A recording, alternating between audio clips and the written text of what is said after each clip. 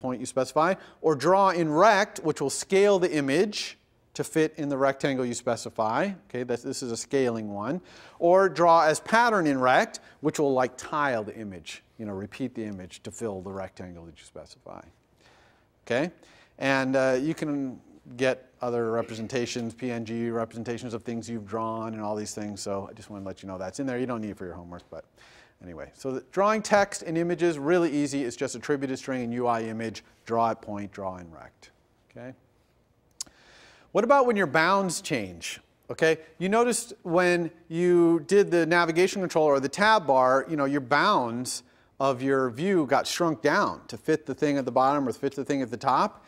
And also if you rotate your device, obviously the bounds are going to change. What happens when your bounds change? Well, by default, the bits of your view that were last drawn will get stretched, okay, which really is almost never what you want, okay? I mean, most content wants to be drawn to get high resolution, have it look nice. So the default is that because it's way high performance than asking you to draw again. But there's a property in UI view you really want to know called content mode, and it says what happens when your bounds change. And the one down at the bottom there, UI view content mode redraw, is doing what you imagine, which is it asks you to redraw your whole view with drawRect whenever your bounds change. Okay? So in our demo, we're going to set it to redraw because if our card's bound ever change, we want to redraw. So we get a nice sharp face card image or the right size little pips on there and text and all that. So you might want to do that as well. Okay, UI view content mode scale to fill is the default. That's the bit stretcher. Okay, so that's the drawing side of things. Now let's talk about the input side, okay, the recognizing gestures. It is possible to get the raw data about fingers touching the screen, how many are touching, where the fingers are, when they move. And it used to be that you actually had to look at all that data to figure out what the heck the user was doing, swiping or pinching. It was a nightmare. I mean, I can't believe people actually did it. It was quite esoteric code. But the last few iOS releases have had the right way to do it, which is gesture recognizers. Okay? So the way we're going to understand what the user is doing is the system is going to recognize certain gestures for us and tell us when those gestures are happening. Okay? The obvious way you would want to do this. The class that is the base for all these recognizing of these gestures is called UI gesture recognizer. It's an abstract class. Okay? You never instantiate it. But it has a lot of concrete subclasses like pinch gesture, tap gesture, all that. And those are the things that does the actual recognition of a gesture and communicating with you when it does. There's two parts to using a gesture recognizer. You have to create a gesture recognizer and add it to a view. You can only add a recognizer to a view because views are the ones that have a coordinate system to know where the touches were that caused the gesture to happen. And then number two is you got to provide a handler, a method to call when the gesture happens or is happening. If it's like a pinch, it's, that gesture handler is going to get called a lot as the pinch goes out and in, or if it's a pan, okay? But if it's a swipe or a tap, you're just going to get called once. Make sense? So those are the two things you need to do. Usually number one is done by a controller, although sometimes views do it to themselves where they add a gesture recognizer to themselves. And number two is often provided by the view. In other words, the handler, the thing to do when the gesture is happening or happened, a lot of times the view implements that method. So even though the controller might add the gesture recognizer to the view, when it adds it, it tells the system, oh, and when you recognize this gesture, let the view handle it. But the controller can handle it itself. So we'll do both in the demo. We'll have the controller handle it, we'll have the view handle it, the whole deal.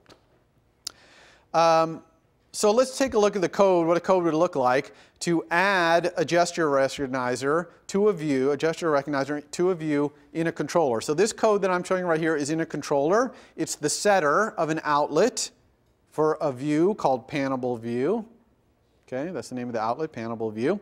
So this was just control dragged, wired up, and now as an outlet, and now we're in the setter. And in the setter, what we're going to do is when that view is set in our controller, we're going to add a gesture recognizer to that view so that that view starts recognizing the pan gesture. Pan is put your finger down and move around. Okay, that's called panning. So it's very simple. You can see that we create a concrete subclass of gesture recognizer called UI pan gesture recognizer. You see that there in the yellow bubble.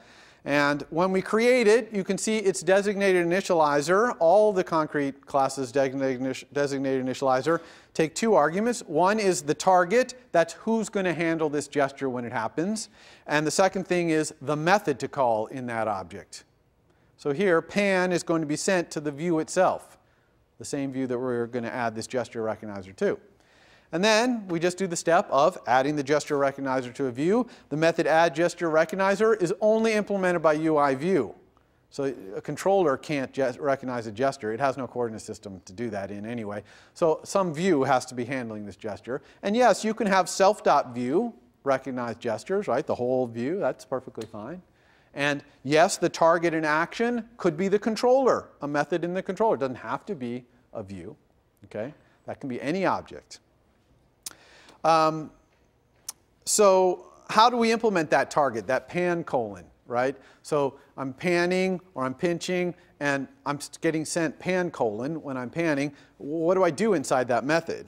And the answer is that each concrete subclass of UI gesture recognizer will provide some methods to help you, okay? So for example, the pan gesture recognizer provides these three methods. Translation in view, that's how far the touch moved since basically it was last reset, okay? And it starts off reset when the touch goes down. So as you move, unless you reset it, which you can do in your recognizer, we'll show you that, it's going to tell you the cumulative translation distance from where you started, okay?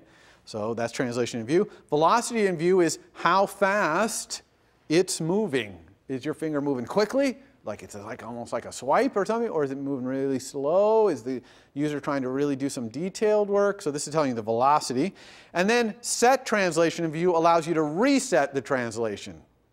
Okay? Because I told you translation in view is since the last reset, set translation will let you reset it to some point. And then the next pan colon you get, the next finger movement, the translation will be from the place you just reset it to the last time. Okay? So those are given to you by pan gesture recognizer, and you also inherit, pan gesture also inherits a very important property from UI gesture recognizer, the abstract superclass called state. Now, state can be a lot of different things. Here's some of the more interesting ones. UI gesture recognizer state began means this is a continuous motion kind of thing, like a pan or a pinch, and it just started. The finger just went down, okay? Then UI gesture recognizer state changed means it's one of those continuous things, and it changed. The finger's moved, okay? Changed means it moved. And then there's UI gesture recognizer state ended. Finger went up, okay? Exactly what you would think. But there's other states, like UI gesture recognizer state, what's it called? Recognized, okay? That one you get for discrete gestures like taps or swipes. You don't get all this began, moved, or began, changed, ended. You just get recognized. I recognize the swipe. I recognize the tap. You see? See the different state there? So you recognize you'll never get on the continuous ones. Well, you might get it, but you wouldn't pay much attention to it. But on the discrete ones, that's when you look at it, and vice versa with the began, changed, and ended. You can also get canceled and failed, things like that. These happen when things like you're in the middle of a gesture and a phone call comes in. Okay, boom, that gesture just got blown out of the water. So really good code will pay attention to failed and canceled and make sure these things aren't in a wacky state if the thing gets aborted right in the middle. So I'm not going to show that in the demo because time is going to be of the essence here, but you can look at the documentation how to handle those. All right, so what would pan look like given that we have those methods the concrete thing provides? So I'm probably not going to do anything when the finger first goes down, because nothing has really changed yet.